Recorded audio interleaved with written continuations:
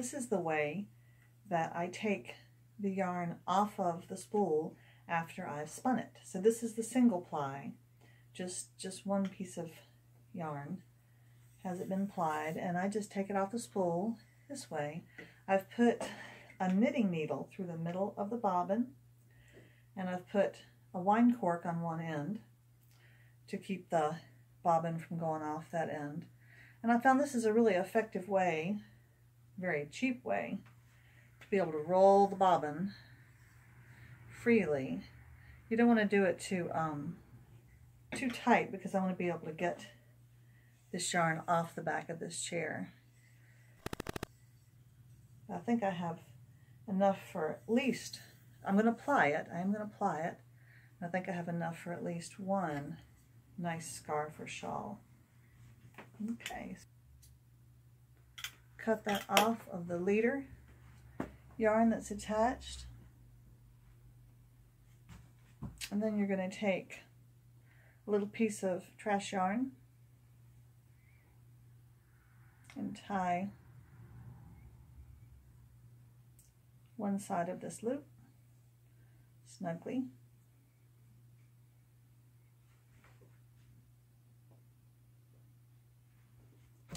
And the opposite point on the rotation. This will secure both of the raw ends, which is nice, then they won't go flying around. And it was so handy for doing yarn.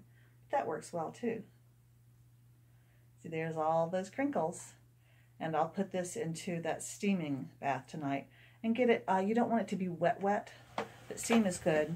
And of course what it does is when you get this wool damp, it really changes it as wool does, and it takes those crinkles out. All right, so there's another, I think they call that a hank wool. See you later.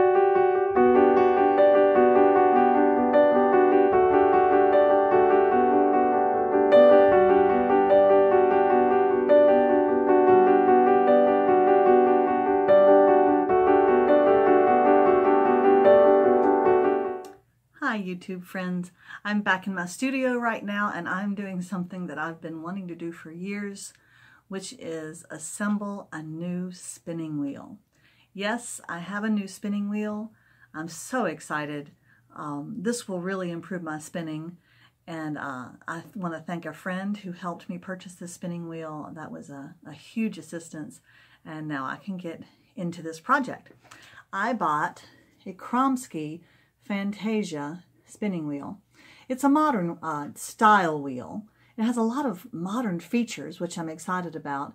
I do love the traditional look, but traditional spinning wheels with all the spindles and looks like kind of Rumpelstiltskin, they cost, you know, a couple of $100s more. You pay a lot for the extra woodwork, which is understandable.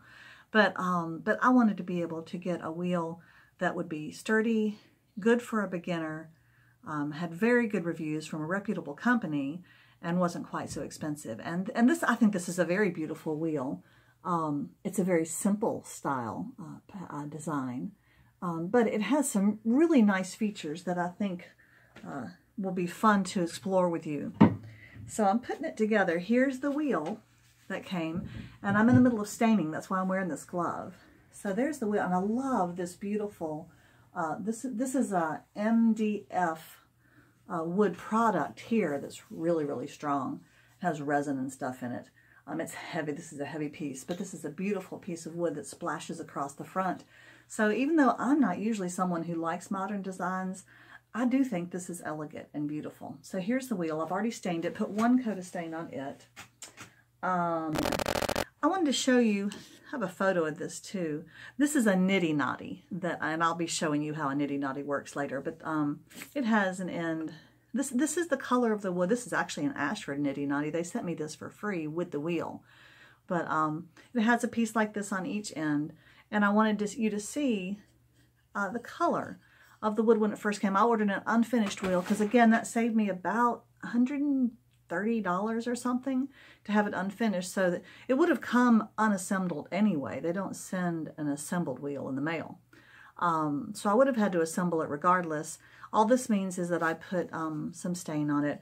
After much reading and angst, and I hate making decisions. Oh, take me to a restaurant and you will regret the menu experience.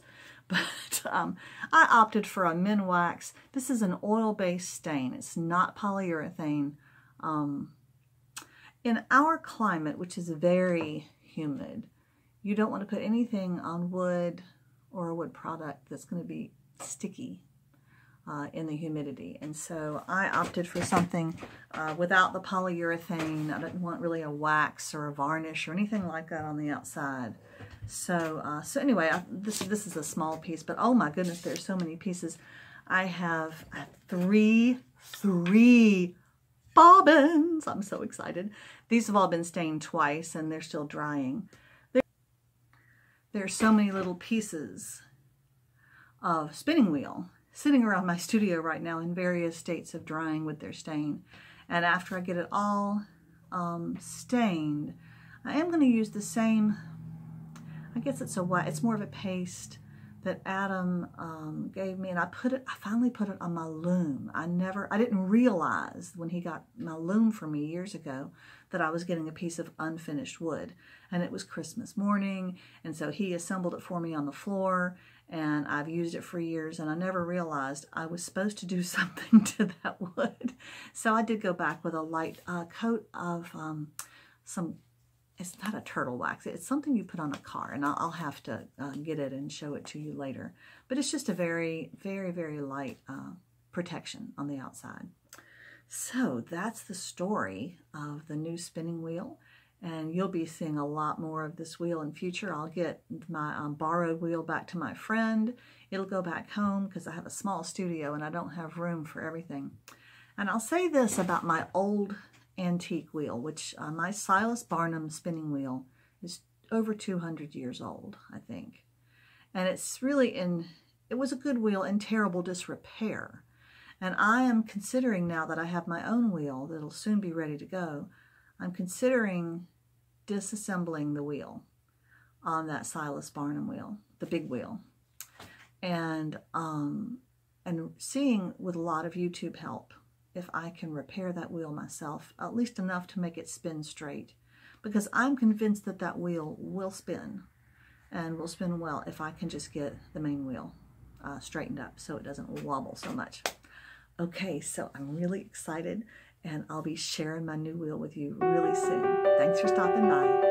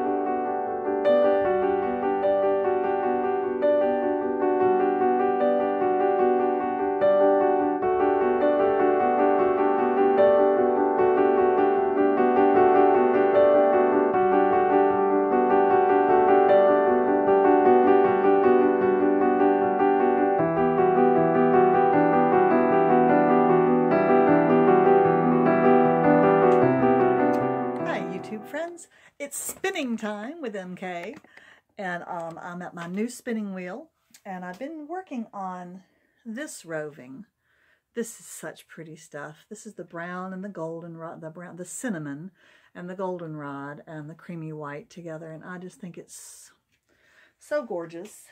And I thought I would share with you also some of the previous yarn I have spun. Here's the same company. This is Shep's wool. This is almost exclusively merino wool, so it's softer, and you can make a scarf out of this, and most people wouldn't find it itchy or scratchy. It's a lovely wool. Merino's great. So I've got 2 balls of that now that I've spun, and both of these are also plied, so each one of these was twice as much, so they've been plied together. It's a 2-ply. Let me see if I can, and you can see there the twist, the 2 different, so here's the blue and the pink together. You can see the ply. But everything else I have in this really cool bag is yarn that I spun 2 or 3 years ago. And it's natural. It's not, I processed this myself from the alpaca fleece that I had. It was brown and white. Some of it I got a little bit of natural dye. This is turmeric, I think, gives you that little bit of yellow. This one has a faint pink. Let me see, is there another pink? This one's very faintly pink. That's avocado seeds will give you that. I also had some nice dark brown alpaca that I spun together with some of the white alpaca that gave me this brown and white stripe. And here, of course, you can really see the ply because one of the ply is white and one is brown, and so you can see that stripiness when you ply 2 together. The interesting thing about comparing the merino wool, sheep's wool, and the alpaca is that this is so much softer. And I don't think of this as very high quality yarn because I didn't have a very good wheel at the time. And so it's pretty inconsistent. Some of it's big and bumpy and some of it's kind of thin. It's also true with this. But I'm going to get better and better at the consistency of my yarn, but it's interesting the difference in texture, even with that old yarn. So I thought I would introduce you to my new spinning wheel that came in the mail last weekend, and I had fun assembling it myself, staining it myself, but I want to show you now some aspects of this modern wheel that are really cool. Here's my new wheel. This is a Kromski Fantasia. Kromski is the company name. They're from Poland, although they have distributors in the United States. And we'll start down at the bottom and work our way up. This is a double treadle spinning wheel. So both feet go. It doesn't make it spin any faster. You can do a nice gentle treadle on it, gentle rhythm. I just really like now the idea of having my body centered in front of the spinning wheel instead of having the wheel on one side and all of the mother of all and the bobbin and everything assembly over here with one pedal that works your right leg but doesn't work your left leg. This just feels more balanced and even. I never liked, this is called a castle wheel. Maybe you can kind of see it's just the name they gave it. It's called a castle wheel. The other type is called a Saxony wheel, the type that I used to have. That's kind of the Sleeping Beauty spinning wheel from fairy tales. But this is a modern wheel, and you can tell that because of this design in the middle. It doesn't have all the little spindles coming out. And the wheel, the primary wheel here, the main wheel, is not made out of solid wood. It is MDF. It's a wood product that has lots of resin. It's very, very hard. It's very heavy. It works really well. You just have to be careful not to get it wet. This kind of decorative brace in the middle, this swoosh, like a Nike swoosh, that's maple, so that's really pretty, and I do think it's a beautiful wheel. And because it's a modern wheel, it has some interesting features that I really like. Of course, it has a single drive band, not a double drive band like my other wheel. The drive band is not a little piece of yarn of my own concoction. It is this nice plastic tough stuff. But the really nice thing about this wheel is up here. First of all, the whole, the flyer, the mother of, this is called the mother-in-law, mother-in-law, the mother of all, this whole assembly, the flyer assembly. To get it off, all I have to do is pull. It is attached by an earth magnet right here in the orifice hole and right here. And in order to put it back on, I slip it on and it attaches like a magnet. So I can pull it off, take my bobbin off real easily. Okay, it's really great. Here's my tension back here. This is called Scotch tension with this little spring.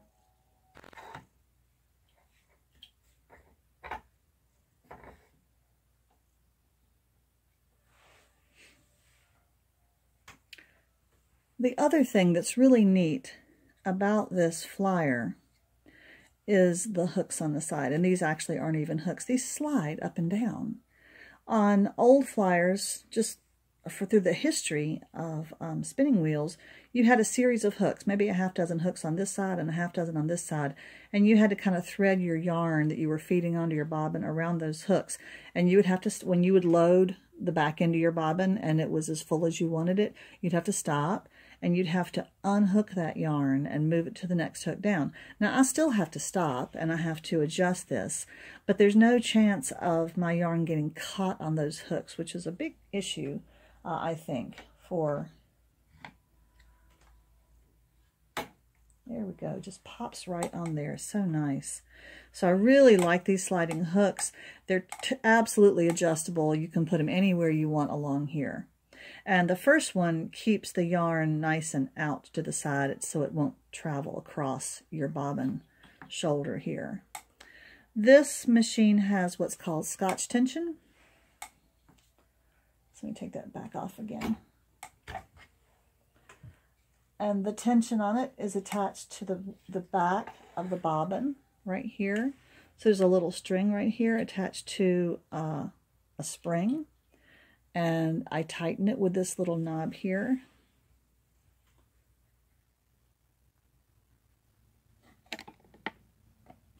So I can tighten the tension and I can loosen.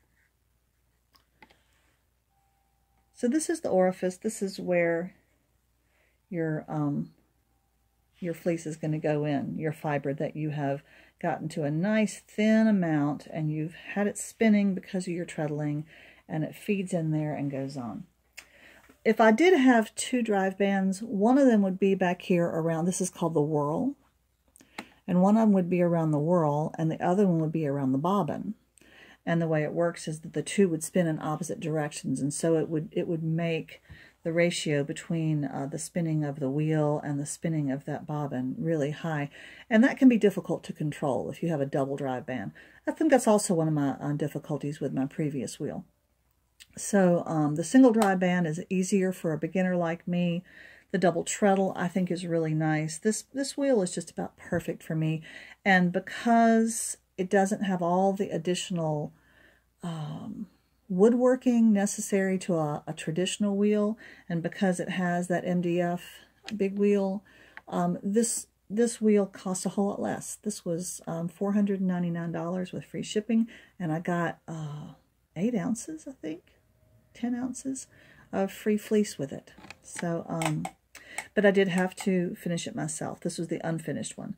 But that's, you know, it's really nice to have to finish your wheel because then you get to know it a little bit before you put it together.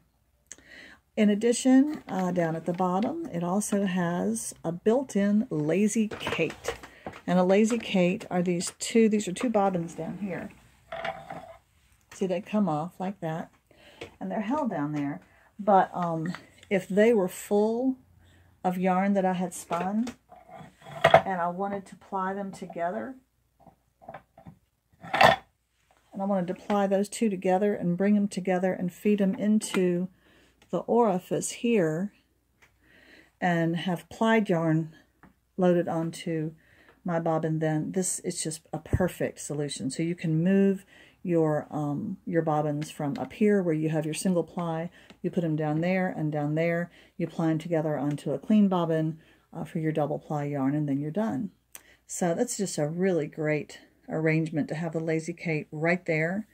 So we're ready to go. Thanks so much for joining me.